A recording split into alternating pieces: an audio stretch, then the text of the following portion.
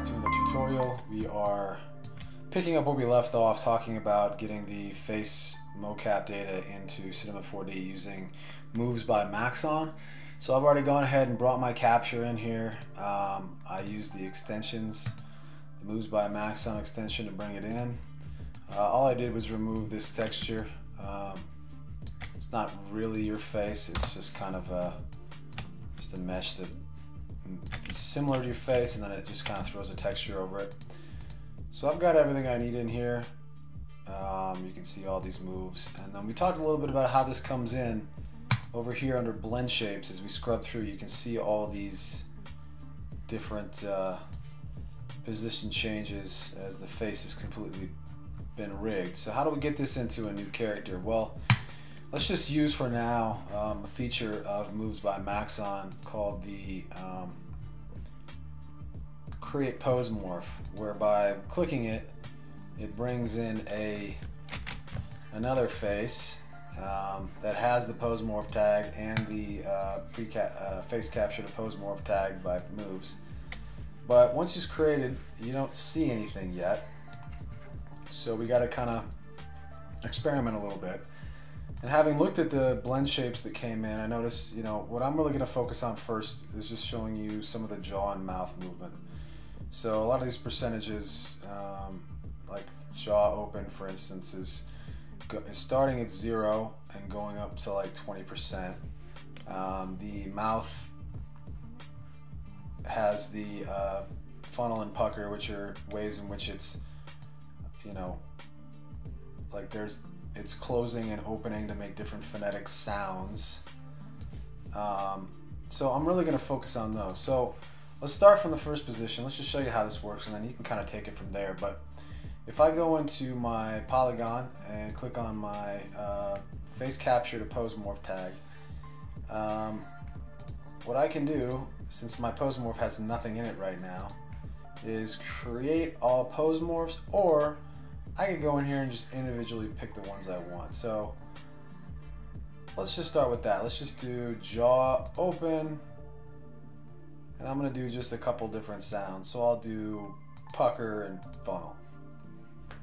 Let's just play with that. Now obviously, I wish there was a diagram that showed you what all of these do on the face, but we're going to kind of just play with this. And really, once you have the mouth and the eye movements, and you can create your own smile animations and whatnot and other facial expressions to put in. So this is a really good starting point. So in here under jaw open, I'm just going to go in here to animate, and what I'm going to do is I'm going to create this jaw open. Now remember I said it was maxing at about 20%. So what I'm going to do is I'm going to make my mouth go really wide, kind of factoring in the fact that it's really good. He's really only going to open his mouth about a fifth as wide as my widest position, if that makes sense. So like, this may be as wide as I think I'll ever open my mouth while talking, but I might need to go, a factor of 4 or 5 larger than that if I really want to see that 20% have any impact. So I'm going to really open it up here. Remember, this is jaw open, so I'm also going to pull the jaw down together. Just kind of like, there is also a jaw forward, so I'm not going to pull it forward, but go even wider, maybe even add some cheeks, some other face muscles.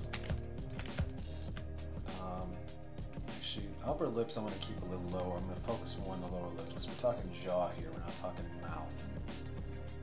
So let's do something like that. So let's come back into startup, and you'll notice right away it went away, but if I go back into my tag and play,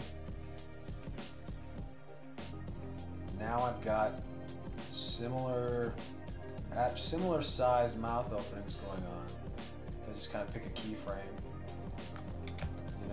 I could have made my sculpted mouth open even wider, but that'll work. And then let's just go back in here. Let's try the pucker. So you know, I'm assuming that this just means like kind of like a kissing look. So let's come back in here and let's just kind of mash everything together as if, you know, we're making a fish noise here. And again, I'll make it kind of dramatic because it doesn't need to. It's never going to use the 100% value, which is basically what I'm sculpting, right? So let's go to the beginning again, and now we'll notice. Oh, did I accidentally edit? Oh, I accidentally edited jaw open. Okay, that's a mistake. So let's go back to where we were.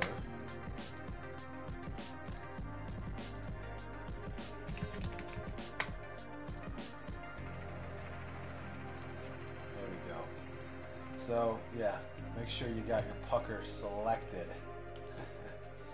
And let's try this again. Let's just jam. Oops. You also have to make sure that once you selected that, you clicked animate, because you don't have to create the position over again. So let's just pucker this bad boy up. And let's go back to the beginning. And now look at this. The mouth is not only opening, but it's narrowing to make different sounds. And so you can even bring in the sound, which I don't have in here right now, but let me see if I can find where the sound goes. Add sound.